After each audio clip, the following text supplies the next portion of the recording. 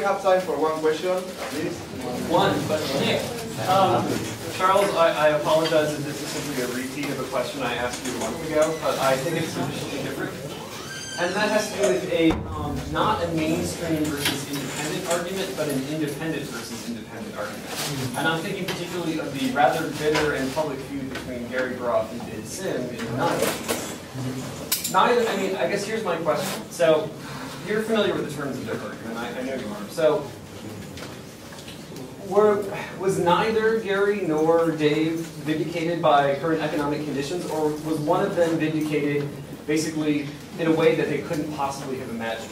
And the reason why I suggest that possibility is because, one, I mean, Gary said that, you know, the whole virtue of the independent publisher was to protect artists from the demands of the large publishers. But then Fantagraphics became one of them.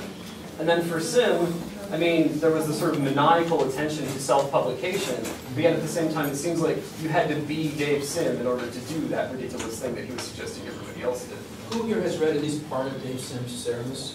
Has anyone here read it in Espanol? Because I saw, to my great surprise, Spanish translations in El Mundo Cómico and Corte Inglés the other day, which I found quite by accident. I say I'm surprised because Dave Sim had a reputation for not encouraging and indeed not allowing foreign translation of his emphatically self-made and self-published comics. But there appear to be, with 2 or 3 of the many volumes in the Ceremis series, exceptions to that now. That is, there are some additions in languages other than his home language, other than English. Gary Groth told me that he considered, and he's not the only one to tell me, that he considered alternative comics to be a designation of content. And he was quite willing to concede, though perhaps not without some regret, that large publishers like Pantheon had glommed onto or become interested in alternative comics. Again, as he remarked, as I quoted in my presentation, alternative and independent publishing, alternative comics and independent publishing are no longer coterminous. I think that Groth and others at Fantagraphics feel ambivalent about the mixed blessing of attention that Pantheon and others have brought, not only because certain artists that used to work exclusively with Fantagraphics now are published by Pantheon or elsewhere, but also because, of course, it's competition, though that, the competition arguably is very healthy. I'm going to infer from your question, Nick, that if Fantagraphics won that argument, it did so in ways it could not possibly have prepared for. No. Right? It was the beneficiary, as so many people in comics were, of patterns and trends that the publishers could not have prepared for. And indeed, Fantagraphics, you might argue, was somewhat slow to recognize the way things were trending. Again, the publishing history of Love and Rockets and its belated turn to a different format is, I think, an example of that slowness. Right? Because after all, they were used to a particular culture. As much as Gary Groth complains about the direct market's lack of support for the kind of comics he wants to publish, that was his culture. So the pattern of adaptation was a slow one. Now, Dave Sim was, and I believe is, a cartoonist exclusively adapted to the conditions of the direct market. He understood how to package a book, solicit its sale, get the book to the distributor, deliver the book on New Comics Day, El Miércoles, month after month. He understood how to do it. So even as he seemed to be losing his mind while pursuing this work for more than a quarter of a century, he remained hyper-competent at his exploitation of specific conditions. But it's been very difficult, I think this is unfortunate, to get a lot of academic or outside of comic store attention to the work that he has done, which in some ways is quite impressive. I may have mentioned this to you, I went to a talk once, or a speech, where Sim got up and declared the direct market to be perhaps, in terms of freedom of expression, perhaps the freest society since classical Athens. That seems so purblind and limited to me. I mean, comic book stores, I love them, I've been in them for years, but they are what they are. To say that they're the freest platform for personal, but for him they were because he exploited it. But now he's been orphaned, right? In that sense. Can we take some more questions? Yes, please. Preguntas más. Any other question?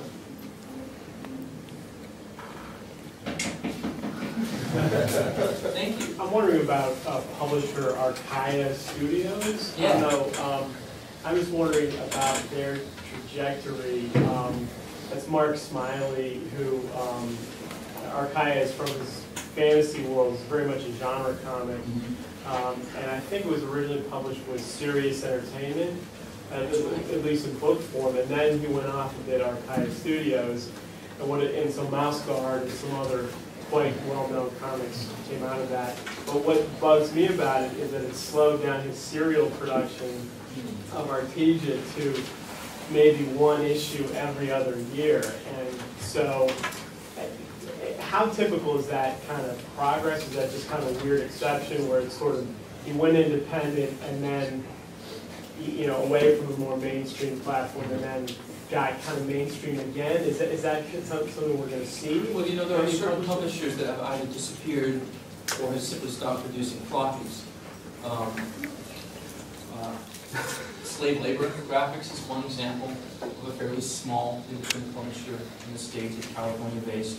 And Sirius, which I believe no longer exists, or if it does, it's in such a vestigial form that I haven't noticed lately. I think Archaea is kind of a sequel to Sirius in a way.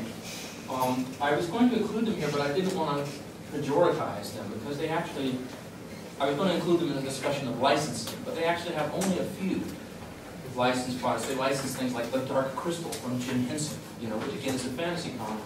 They have an increasingly diverse output, from everything from original hardcover graphic novels to the rare serial. I do think that for all but the most scrappy, independent-minded, festival-going, self-publishing artist, the periodical, again, has become almost a non-existent niche. You can only buy small press festivals or another extreme.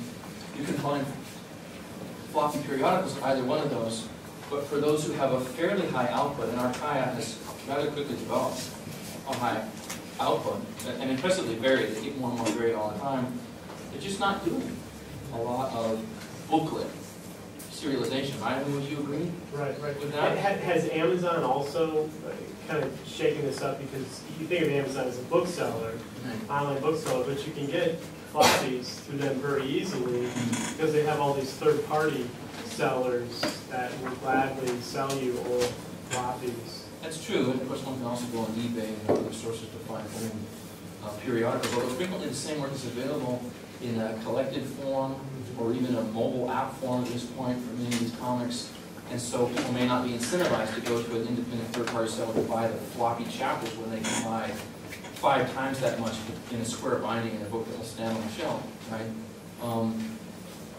The habits seem to be changing. There are quite a few other publishers that are still busily working the margins between the comic book store and the larger book market.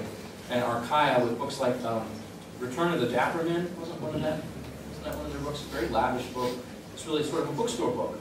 You can find it in comic stores, but they've been fairly successful at that. They just don't seem to produce. I can't get my serial entertainment fix from that kind of thing.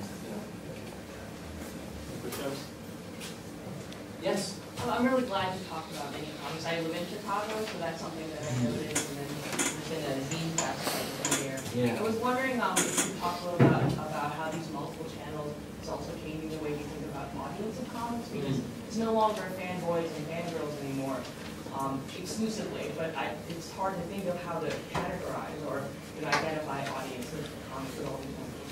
Well, I'd say that the fangirl and the fanboy themselves are moving targets, so how one defines people who choose to identify that way keeps changing anyway. And what was once really considered marginal, it has become increasingly accepted as a kind of lovable quirk. We can all get our geek on now in some particular field. Whereas at one time, comic book shops was sort of the target of social appropriate, and being a fan, either girl or so very often boy, was frowned upon.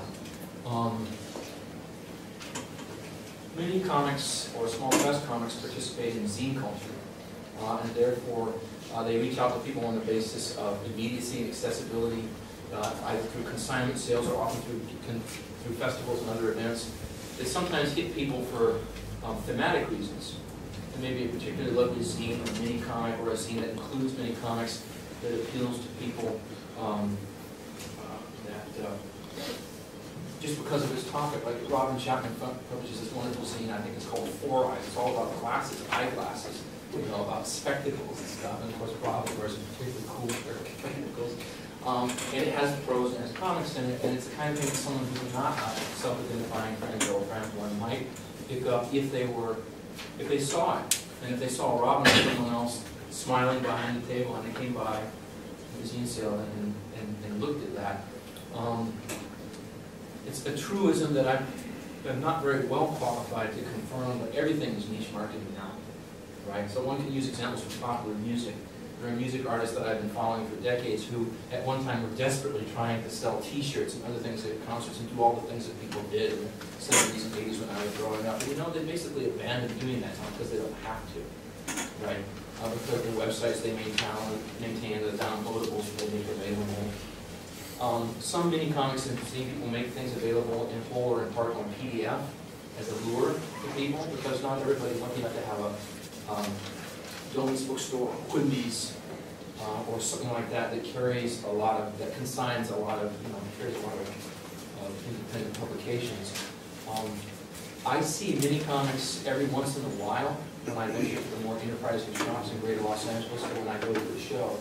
And I usually just can't help myself from getting a whole bunch of them, right?